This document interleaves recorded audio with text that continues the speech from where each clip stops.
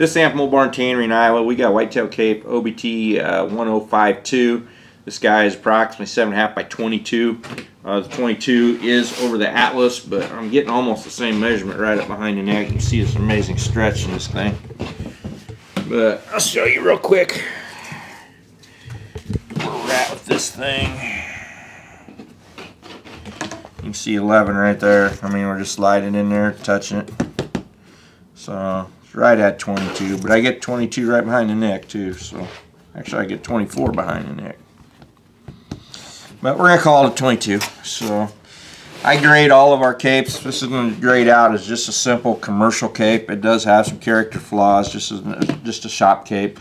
You can see this would be on its right side. It's got some kind of a rub.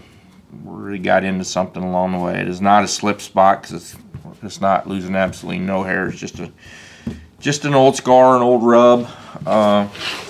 You look on his left side, he's got the same thing going on in a couple places. He got rub there, little rub there. So, and he's got some tick damage from where it actually rubbed some of the good hair off his brisket right there. But I mean, it's just there's another little spot. Again, them are not slip spots. They're just actually damaged. You see where the hair's been cut. So he's got into something there, maybe fighting, who knows. So I'll show you a quick thing of his face. Nothing special, just kind of got a burnt umber forehead, darker face, ears good shape, eyes are amazing shape, tear ducts are great. I did see there's one little bitty skinning or fleshing nick right there at the nose, which will pin shut.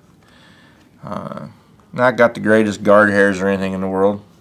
Hardly none, actually. That's why we're just going to sell it as a commercial piece. So if you need a shop cape, something fits into that 7.5 by 22, it's definitely be priced to sell. So hope you're all having a great day. Give us a call. We'd love to work with you.